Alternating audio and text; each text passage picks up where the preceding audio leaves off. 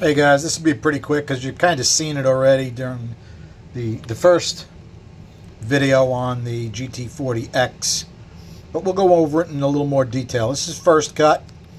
You can see some of the differences in the chamber, right? Got rid of that big ridge around the valve. We took care of that. As far as the liquid, not bad stock. Mine's a little better, a little bit thinner, a little bit wider in the bowl. And the reason we said it was, well, these have been done since then. There was a big sharp edge in there. These are all pretty much set up where the first cut ended up. And we're going to move on from there. I don't think I showed you guys the completely stock view like this. I think I forgot. But it was nothing like the first cut. First cut, you can see the blue starts right after the pinch and flows all the way in. I'm not used to seeing that, even on a small block Ford. So I'm pretty happy with the way that looks so far. And in reality, this is, first cut is really kind of just a cleanup. Okay? Yeah, we took a little bit off the pinch, but can't take much off the pinch. It's very thin.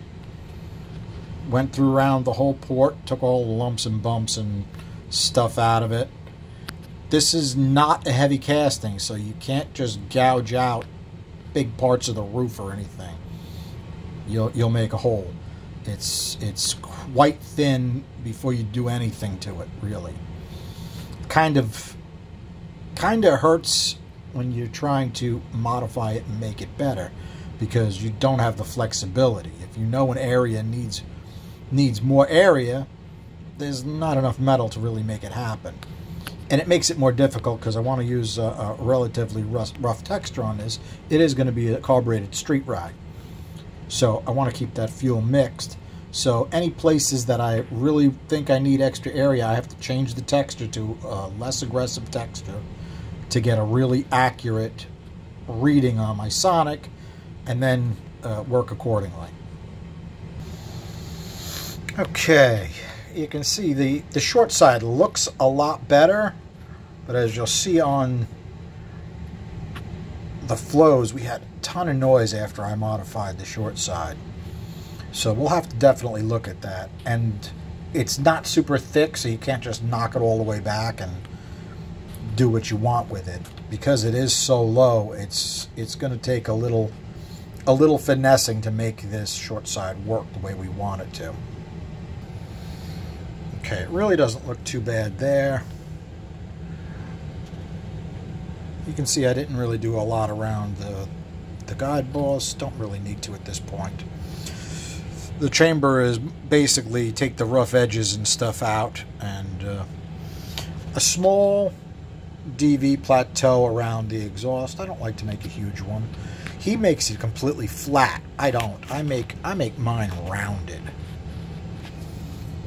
Okay, he would start his further back and come straight this way, right, into the port. I like it a little more round. I would like the air to come around and go into the bowl a little deeper. I don't know which is the preferred method. I know the way I like to do it.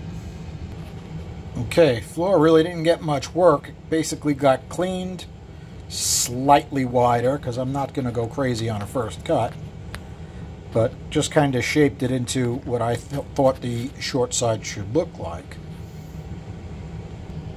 I probably should let you know, this is the first time I've ever touched this style head. As a stock replacement, it's a nice head, but there's so many more modern heads that would pretty much eat this. Something to think about. Something to think about. Okay, the exhaust straightforward cleanup. I do my radius. Right. By the way, the valve job that came on this was really nice. It was almost radius from Ford, so it was very easy for me to make it a nice rig. Okay, got rid of all those big sharp edges that were right at the beginning of that short side. And the exhaust picked up quite well, and it's a good thing it picked up quite well, because as far as I'm concerned, it's a little on the big side to start with. Okay, you can see it's got a decent size opening, you know, right from Ford. I'm not going to be making those openings any bigger. If I'm going to be taking out any metal, it's going to be in the bowl rate area, and I'm only going to do that according to what my airspeeds tell me. The short side from this angle is probably going to get a polish, and it may get widened depending upon what my airspeeds show me, but probably not a lot. Okay, better view of that short side. It looks way better than the way it did stock. And the exhaust picked up a decent amount. The intake really didn't pick up like I thought it should, but we'll compare them in a sec. My light refused to stay, so I'm going to one-hand this for you guys. The exhaust really doesn't look bad from this angle. It looks like it's got, you know, a decent roof. It's a little more rectangular. I would like to round that all out a little bit, but like I said, it's already relatively big, and it's going to be a street ride, so we're going to try to get it done with the stock shape best we can. Okay, guys, let's see if we can get this done the right way this time.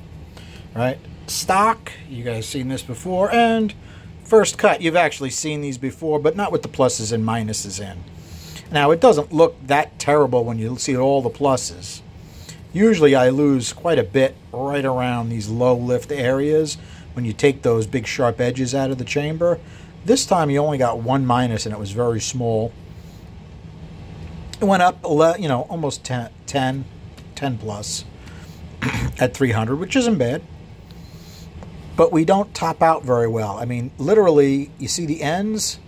We're losing it on that short side at 400. Okay, that noise coming across the short side, not good. We're going to need to work on this. This is definitely going to limit us. So, our peak, let's say 214, 221, 225, 228, a little better. Not really as much of a pickup as I would have expected. Okay, we're comparing our swirl numbers here to our swirl numbers here. Our swirl went up everywhere, okay? Between 5 and 600, we got 26, 29, a little bit higher than I'd like, actually. Notice how much they went up from where they were. Huge difference in swirl.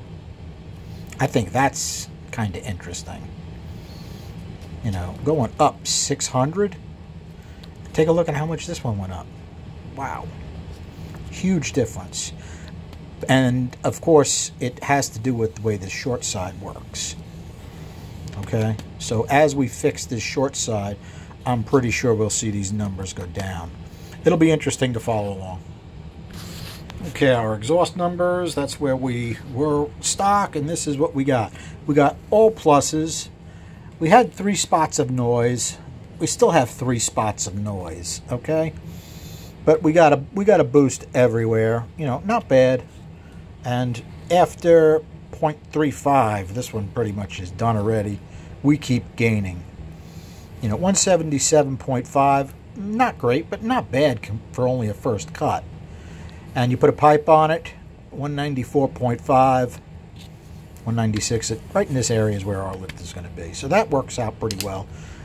And remember, that's got no texture work on it at all. That is a bird short side, a light burr short side.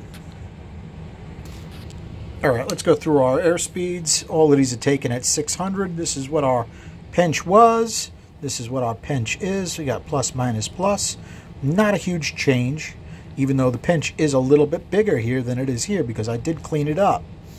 Now, I didn't take a ton of metal out of it because there's not a lot of metal to take out of it. It's kind of as big as they can make that style to begin with. How'd we do on our roof? Plus, plus. Very tiny plus, but a plus. Okay, a little more speed on our cylinder wall side. Probably because that huge sharp edge isn't there. How about our short side radius? Plus, minus, minus. But we are a lot more even than we were.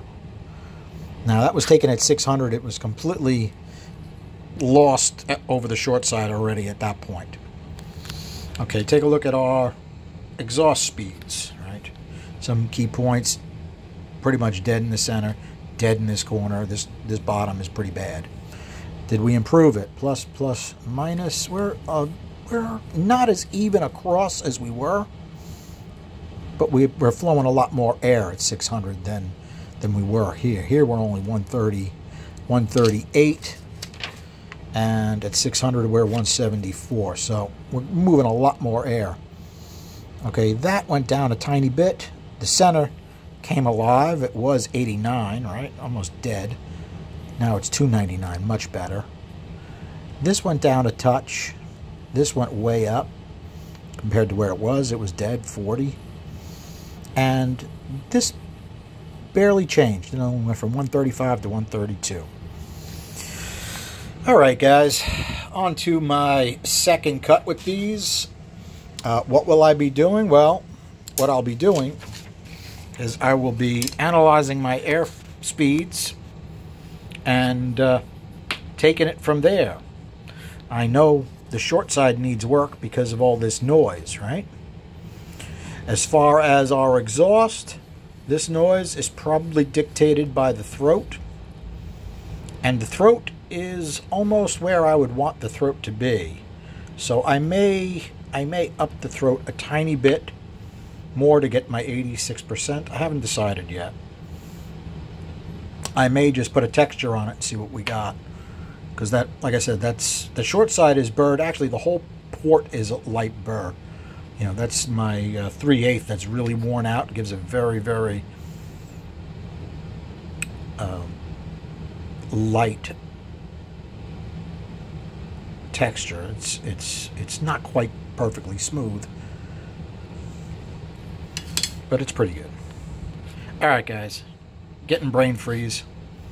Friday, I actually took all of next week off because I've had it with work, and I will be finishing up.